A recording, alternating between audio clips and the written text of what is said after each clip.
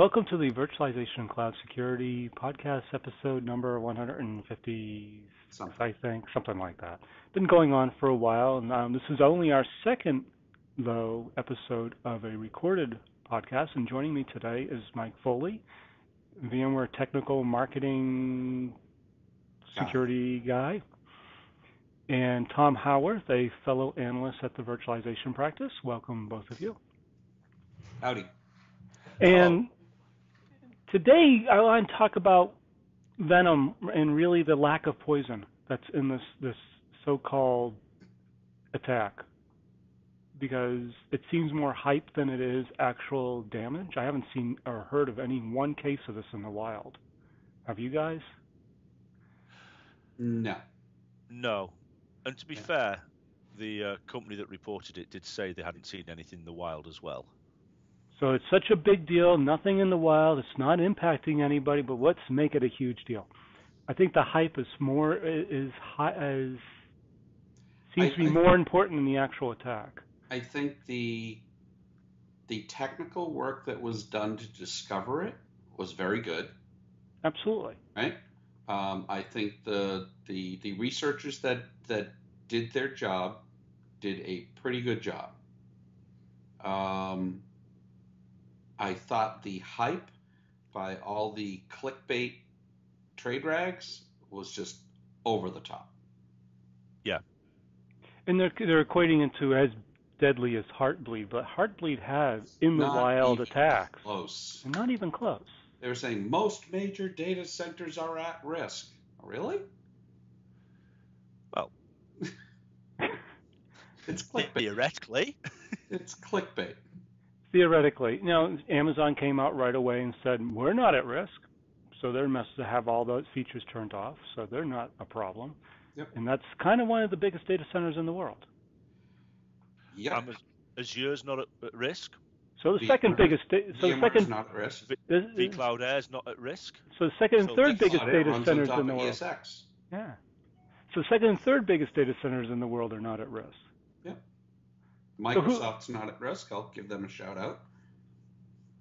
So Microsoft, let's be clear here. Microsoft and VMware are not part of this. But I will say that in the past, there have been similar attacks against VMware, and there have been similar attacks against Hyper-V. Because these peripheral devices that we all have, no one really uses in a virtual environment, but they are still there for various reasons. Well, you know what? There will always be attacks. Always. Yes. Forever. And as I said yesterday on Twitter, I'm pulling it up here. Oh, it was right there. Where the hell did it go? You know, using an 8-year, I said, as interesting as this was, and as interesting as the 2007 escape that was done at Black Hat against VMware was back then, that was done on a Type 2 hypervisor from 8 years ago and is not terribly relevant to what we're discussing today. Well, there was an attack against VMware around ESX 4.2, 4.02. Right. That did do the similar thing. It went to a part of a peripheral, got out into that peripheral, was able to scribble somewhere in memory. Yeah. But they weren't able to do anything with it once they got it in memory. Now, and the reason being is that when you run on a Type 2 hypervisor, the virtual machine manager that surrounds the guest operating system is actually running inside of a true operating system like Windows or Linux. Mm-hmm. And it's part of that operating system. So if you escape it, you're now into that operating system. But on a Type 1 hypervisor like ESXi, Zen, KVM, Hyper-V, Link Secure, and a number of others, Yep. when you get out into that area, the virtual machine manager, there's nothing to grab onto. Yeah, I mean, you can't fork a shell process and start doing stuff. Because there's no shell process there. Now, there's a theoretical attack that could be used, and I won't go into it because I don't want to propagate, but... Because we never talk about stuff that isn't public. Exactly, this is not public. Yep. But the key here is that you would have to actually get something to execute in that no man's land. Right. And that no man's land would have to, if it got something to execute, it would have to grab onto something that was actually usable to do an escape. And so far, as far as I can see, nothing has been like that. Yeah. So, there's always going to be these attacks. Why? Or these attempts, or this discussion around VM escape, and I'll tell you exactly why. Because someone who finds a VM escape gets put up on stage at Black Hat like a freaking superhero. Right? Okay. They think, oh my God, he has found the way to take over the world, right? It is so much less expensive and so much more effective to break out and escape into the admin's user account than it is to do it on a type 1 hypervisor. And I agree with you.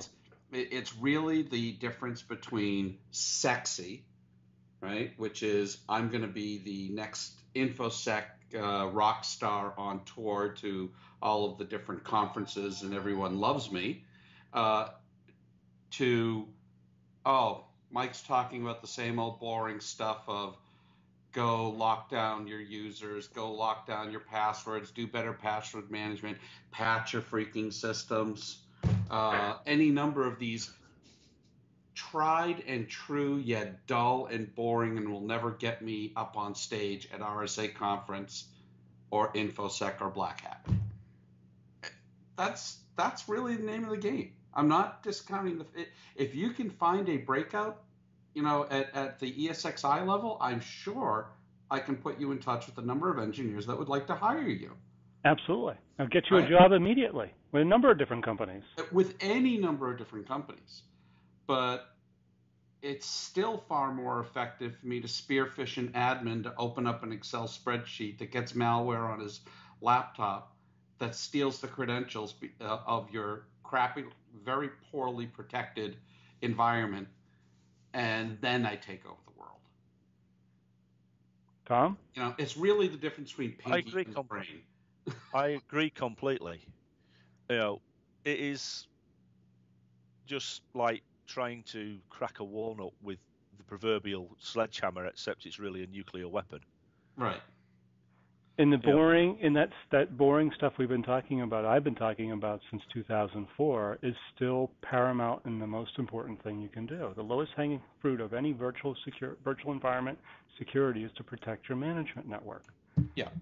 And if you're not doing that today, give up the ghost, get over yourself, and do it. It's really that simple. Yeah, I did a session at VMworld last year called Fact versus Fiction ESXi Hypervisor Security. And I had 500 people in attendance. You never would have gotten 500 people in attendance at a VMware at a VMworld talking about security 5 years ago.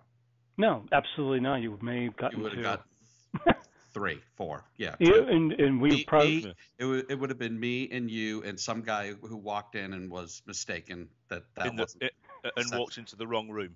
Right. Exactly. Are you doing that again? Yeah, I got asked to repeat it because, believe it or not, and I only found this out just the other day, that was in the top 15. Very good. And I think anybody who's listening to this, if you're interested in vSphere security, or actually generic hypervisor security, because what Mike talks about is not just vSphere related. It applies to every hypervisor out there. Listen, learn, please. Yeah, so one of the slides that I put up was a picture of an ESXi server with an uptime of 1,400 days. And I said, now, for some of you IT guys out there, you see that as a badge of honor, right? I've got 4 years of uptime on my servers. How about you, right? I'm sorry, this is not the Irish Railway system, and you're not running a VAX. They had a VAX cluster that was up for 7 years. And it was still patched. And it was still patched because you could move stuff around just like you can in a VMware environment. So having a server that has an uptime of 1,400 days means you have not applied any security patches in 1,400 days. Exactly. I can't help you. If you are complaining to me that your security guy is on your back about VM escape and you haven't patched in 1,400 days, who's doing the risk management? Yeah. Right? Who's doing the risk management? It's not as though your security guy's not.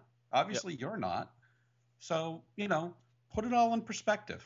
Well, I'm glad Remember, all this VM escape stuff is super sexy because somebody wants to be the first. Maybe we should put in for a panel. Actually, it's kind of close now, but it would have been great to have a VM escape panel. You wouldn't get a whole lot of VMware engineers talking about it. No, you don't need VMware engineers to talk about the fact that it doesn't happen all that much. And if it does, what are you going to do with it anyways? Right. So to your point about the old video driver one. Yeah. In the 5.5 security hardening guide for vSphere, I added a couple of new settings around video driver stuff. Yep. Why do you need a full-blown 3D SVGA style device on a headless Linux box? You don't. Right.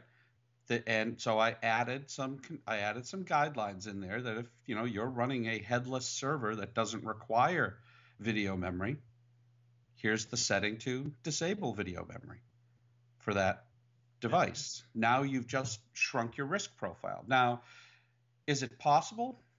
It's software. It's written by humans. There's always going to be a possibility of something. We've done an amazing amount of work since 2009 to lock all this stuff down. But, if you have headless physical boxes, they probably just have a Matrox G200 card in it. Absolutely. Right? They don't have an AMD ATI Velocity card or whatever they're called nowadays, right? So you don't need, if you don't need it, don't install it. Therefore, your attack vectors are much smaller. Exactly. But you're going it's common sense. It's common sense, but you actually are finding in the arena of data centers now more and more graphics drivers are showing up. So you got to really be careful with these settings if you're going to be using the vGPU setting information as well. So even though we may say there's a compensating control of disabling all peripheral devices, and by the way, that's been a compensating control and a control for every VM since the dawn of VMs. If you're not using it, get rid of it, disable it. It's also been a compensated control even in the physical world. Absolutely. Yeah. Floppy drives. Find a Mac today that has CD-ROMs. Find a Mac today that has a floppy drive or a CD-ROM. I actually removed the DVD drive out of my MacBook Pro and installed a second SSD drive for VMs. Absolutely. I did the same thing. I can't remember the last time I put a DVD into my MacBook Pro. I think I only did it maybe 3 times. And Tom, what do they do at secure sites? Grade A epoxy? Oh, secure sites, USBs, super glue in there, everything. All good fun. Yeah. And this is the equivalent of even that. funnier when it's a junior who does it and gets his fingers stuck. But I mean, this is the type of thing. If you're going to start talking about these types of attacks, which everybody's going to be, and we're going to hear it at VMworld, we're going to hear it for the next 6 months because someone will keep Venom alive, even though it's a poisonless thing. Yeah. It's a venomous snake, but it's a bit like those venomous snakes that you have at the holidays that they wrap around you. I feel very sorry for the GSS folks at VMware who are getting phone calls on this, and all I'm envisioning them is sitting there sucking the venom out of a wound and spitting it out, going, it just doesn't do anything, Exactly. I mean, literally, I was flying yesterday. I flew from San Francisco to Boston yesterday, and I had Wi-Fi on the flight. And I think I spent 90% of my battery on my iPad mini just in Twitter and email dealing with Venom. Commenting on it, and telling pointing TAMs and customers to specific information that is being handled by our security response team. I mean, to be perfectly honest, I mean, the company that released this exploit actually stated on their release that ESX and Hyper-V were not affected. Yet Didn't every stop. single press But completely ignored that fact. But when you have a large multinational company that spends a lot of money with VMware, they don't care if the site said VMware was not affected. They need something, usually in writing, from VMware saying we are not affected. Yeah, true. Right? And you know, fair dues to them. That's what their business requirement is. They can't say, oh well, I read it and it says you're not affected. Is that true? Right? So you have to answer.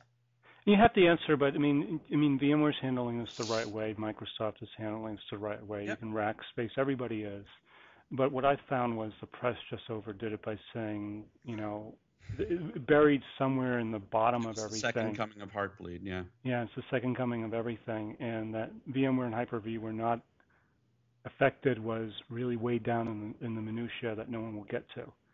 So it made it sound like everybody was affected when they really weren't. Right. I actually read some articles that didn't even mention anywhere in their pages that Hyper-V and VMware were not affected. So I mean, it's always you think it was Armageddon. The world is going to end. Hey, maybe this is the Virtual Design Master Zombie 4000 that's going to happen next. Yeah, I mean, I'm more worried about day zero bugs like, you know, the Bash one that was out there a while back, and Heartbleed and stuff like that, because that is just so pervasive everywhere. Yeah. Right? The Bash one, and those bad. are, you know, once those get out, once the details of those get out, it all goes back to patching. You better hurry up and patch. But it really means that, you know, the bad guys now have new tools to go off and go get into your systems and exploit. I mean, they're already in the script kiddie repositories anyways. Yeah. So people are just going to play with them anyways, regardless. So if you don't patch, you're up a creek. Yeah. But for every one of these things, every one of these attacks, like VENOM and the 3D graphics driver one, and even Heartbleed, there was a huge number of compensating controls you could put in place that would make you invulnerable to them in a lot of ways. So the question is do you really need a patch? Absolutely. I'm not saying you don't. But what I am saying is that you really need to think about your security from a more holistic view. You need to look at it from the outside in and say, am I really vulnerable? Am I susceptible to Heartbleed? I mean, there was a quick test you could have run and said, are you susceptible? If you had enough mitigation between you and the attacker, there was no way in the world you were going to be vulnerable. Yeah, well, that goes back to just a solid defense in depth strategy, doesn't it? Absolutely, right? And not that boring stuff. Stuff. Multiple layers. The thing is with the bad guys, with the attackers, if you make it difficult for them, they're less likely to hang around, unless they're a nation state. Or they're paid. I mean, attackers do things for a number of different reasons. If they're a hacktivist, they may or may not stick around. Right. If they're paid to actually do what they're doing to you against your company or organization, they will stick around. If they're a nation state, they'll most likely stick around. But the general script kiddie, the people that are just doing this because they can, won't. Yeah. I mean, it all depends on their motivation. Absolutely. Right. There are serious bad actors out there.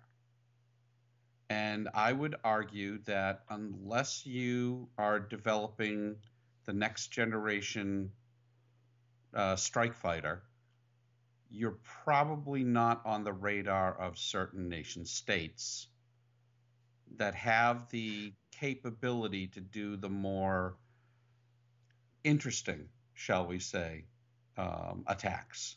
Absolutely. Right. And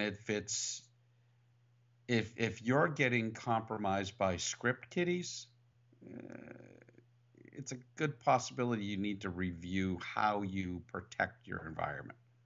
If you're getting compromised by nation state people, you probably have a dedicated security team. Or they're just practicing and you just happen to be collateral. Yeah. And all these people are going to practice, and if you're easy to attack, you become collateral damage as they practice their skills. Well, and that may get them caught. Go on, Tom. We've talked about this before. Always assume you're compromised. Absolutely. It's a trust no one type of world, and you need all these different layers. You can't. We say, yeah, the M&M model is gone. Well, actually, the M&Ms have gotten a whole lot smaller. Yeah. Yeah, I think the M&Ms have actually not got smaller. They've got more. They've got more colours, and they've also got a lot more flavours. That's one way to put it. There's a lot more of them now in your jar than there used to be, and the jar is not holding anything. It's not glass. There's no crunchy outside. Everybody's pulling down their M&Ms in their jars. The general, when we say, I forgot that I had put them in my bag the other day, and I'm like, M&Ms? Crap! I've got some M&Ms. I thought you were past the M&Ms sorting out, Mike. Yeah. Well, they're all blue. We always say M&M's gone. We're crunchy on the outside. We're chocolatey and chewy and stuff like that on the inside. But to be honest, all we've done is shrunk where our boundaries are. All these new technologies are about control, like Illumio, like Cloud Passage, which is not all that new. Even Vitter, which is actually a very interesting technology. I'd love to have them on. Are all about reducing that attack surface, but the problem is that we're extending, we're making, instead of big perimeters, we're making really lots of little tiny perimeters all over the place, and that's the management of that is becoming a problem. So defense in depth is incredibly important, whether it's a single hypervisor, a cluster of hypervisors, hybrid cloud, it makes no difference. The other thing about defense in depth is not only is it slowing the attacker down, a good defense in depth is allowing you, if they're tripping a number of layers, it's giving you more time to respond. Absolutely. and to catch someone coming in, right? If I have to make my way through a minefield, I may occasionally step on a mine, which would tell me, someone's trying to break in, right? Yeah. Or I may trip, the sensor, the sound sensor, or the motion sensor, or whatever. It's just I keep a lock on the door and I have a motion sensor outside the door. I want to know that someone is coming to the door before they start to try and break it.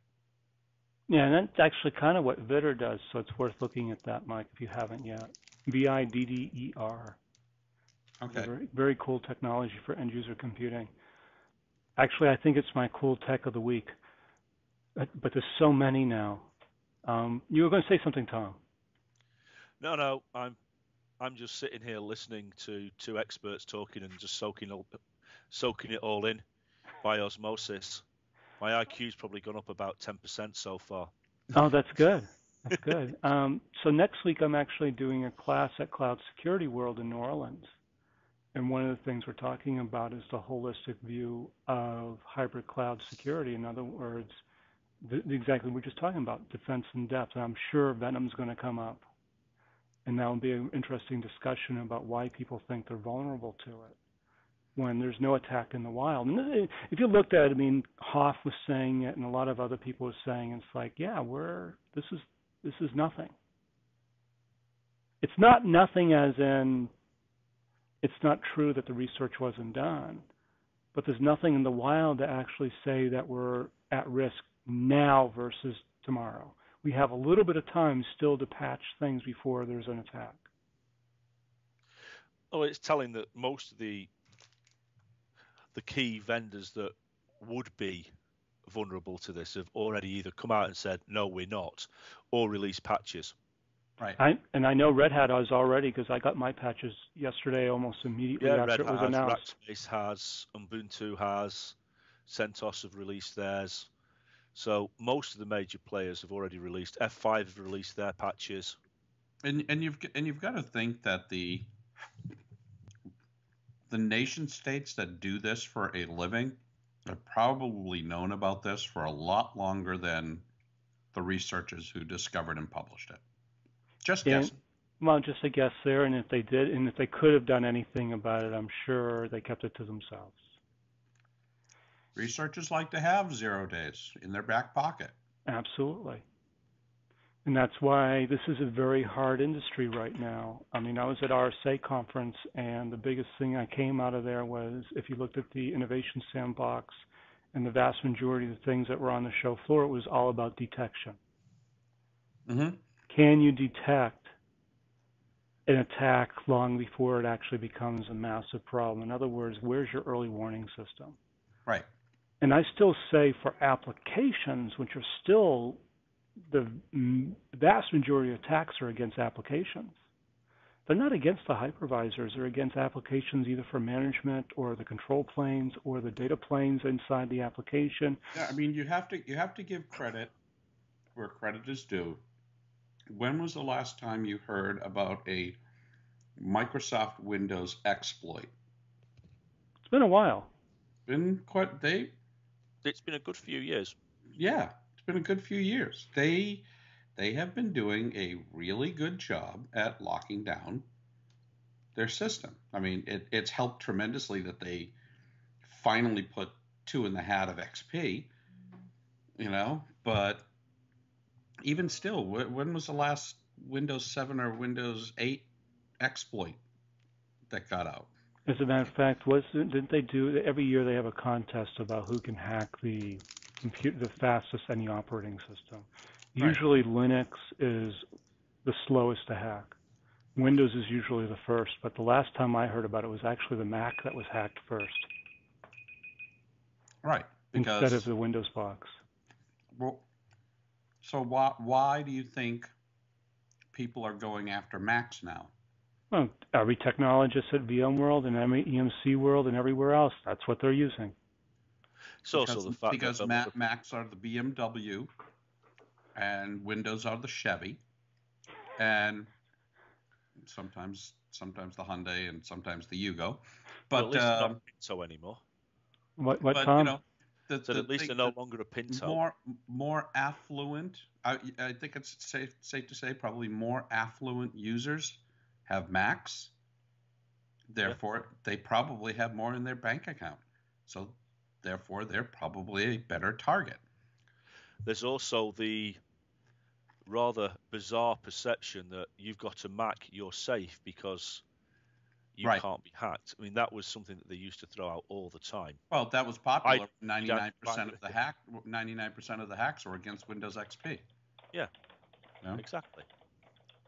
And while there's still attacks against things and everything, we need to make sure that we are looking at everything in depth. I mean, you got to really think about this more than just, hey, VENOM is an attack against a peripheral device that is unused and has old code. There are a lot of those.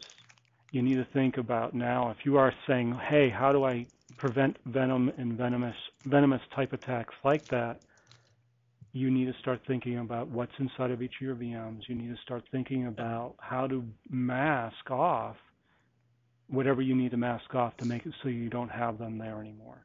Well, look through your VMs. Peripherals you need. Yeah, get rid of them. Like you had said, VENOM was the way out of the VM. Yep. But I didn't see any stairs going from that door to anywhere else. Right? No, there are none that I know of. Yeah. Right. So, okay, so someone opened a door, but where does it lead? It leads into this black hole somewhere where you actually now have to get through to the other side and do something. I mean, the tools that attackers use when they write in memory outside of their own is to write something like a no-op slide or a number of different things. But once it's in that area that is outside of execution, it's hard to get it executed so it actually does anything. And if it does get executed to do anything, what's it going to do? It's not going to do a whole lot because there's nothing to grab onto. Yeah, I mean, I'm kind of reminded of,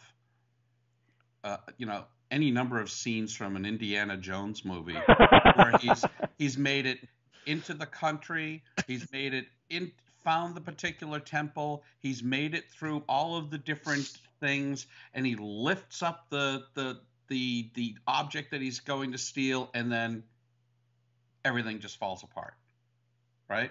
So I see the VM escapee sort of thing, like a VENOM, as, okay, you made it into the VM, you got root, you did something, now what? Well, and if you made it into the VM, why would you want to go anywhere else? Because most likely you can get to the next VM anyways over the network connection. It's far easier for me to attack the application than it is for me to go and attack the hypervisor. Right. Because it's very, very expensive to go down into a hypervisor and then go up into a VM. And not only that, you got a limited number of VMs you're going to attack anyways, because for that application there may be only 3 or 4 VMs on a host. There may only be 10. It's not like people are running super dense. 300 or 400 VMs on a host. Unless it's VDI, and what information is in the VDI desktop. Well, once you get into one desktop, VDI, it's not going to be that amount of, and they're all going to be the same machine anyway. Right.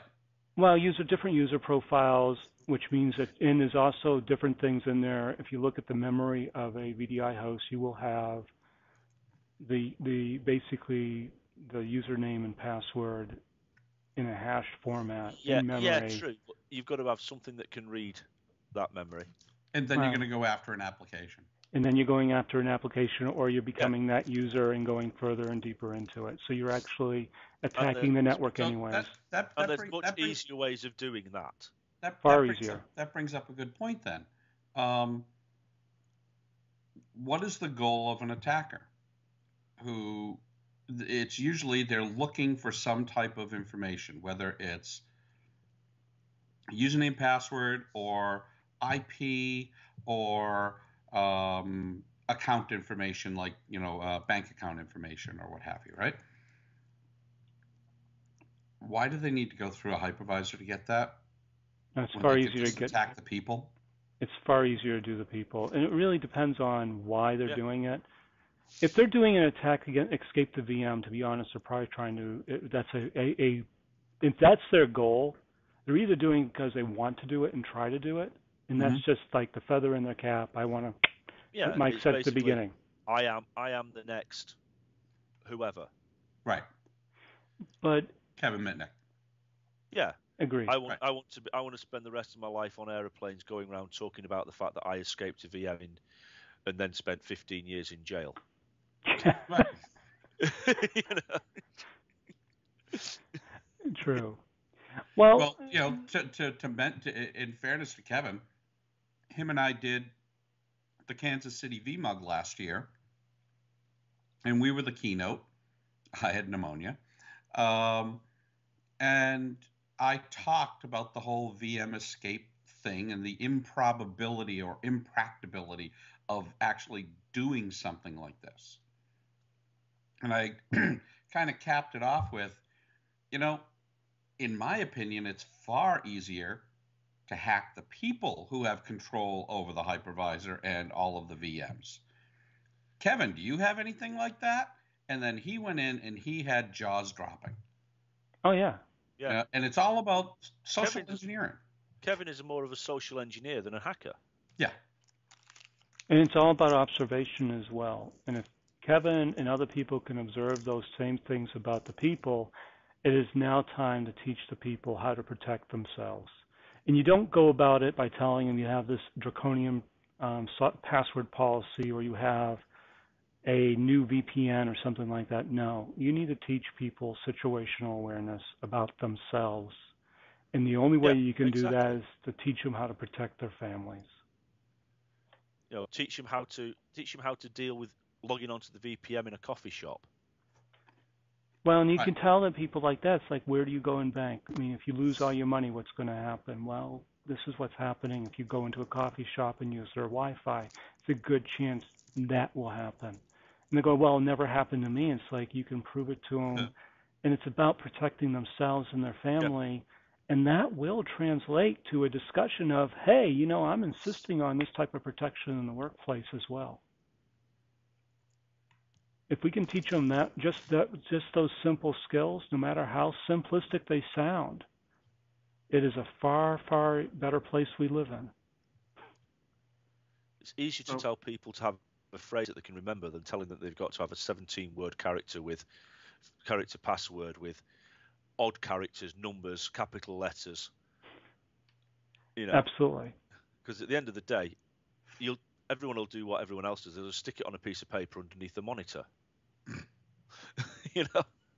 This actually was a conversation on Twitter today. I was saying that trainers need to actually stop using really stupid and easy to guess passwords and train people to, by doing it themselves during training, to use things like passphrases that it makes logical sense where all those numbers and exclamation points are and question marks and whatnot you're using. You mean like if you were taking like a VMware install config course? Yes. Instead of saying password 123, it should be something else. It should be something legitimate. Because all you're doing is training the admin to use bad passwords and passphrases and to basically ignore security to start with. I would argue that if you were sitting in on a vSphere install and config course, you probably should be a fairly senior admin who should know better. Unfortunately, you're just using password 123 just because you want to take the course and you don't want to spend all your time trying to figure out stuff. And you're going to write, even if you came up with a passphrase at a course, you're probably going to write it on the materials, which is going to be open while everyone goes off to take a bio break. I'm really not terribly worried about that. I'm more concerned with teaching people how to either come up with a really good passphrase that protects their vault of passwords. Like I use 1Password. I remember my passwords, to be honest. I have a vault in my head. I don't have a vault for 700 passwords. But I don't have 700 passwords either. I actually keep all my passwords. I limit what I'm doing through fairly strict measures. It's like I have passwords for very important things, and the rest of it doesn't make a difference to me because I don't use them. I had people telling me, well, I have this service and this service and this service. Like, okay, do you use them still? If you do, great. If you don't, why don't you cancel it? Because it becomes just yet another weakness that you have to remember the password for it. And to be honest, 1Password in groups like that, and this is I'd love to have this conversation later, but I'd like to bring on an attorney for it. And that is that if something happened to one of us, can our family members get into those 700 odd services to clean them up or take care of them? Because they're our digital identity. Now something happened to us. That digital identity becomes part of our. In that case, you can put that passphrase that unlocks your 1Password vault. And I think someone on the 1Password community actually came up with a legal doc. And you would write your passphrase on that, and you would seal it in an envelope, and then you would put it in a lawyer's office or in a lockbox or some other sort of safe place. Not too dissimilar from having the two codes in a missile silo. At some point, someone wrote them down, so someone knows them, right?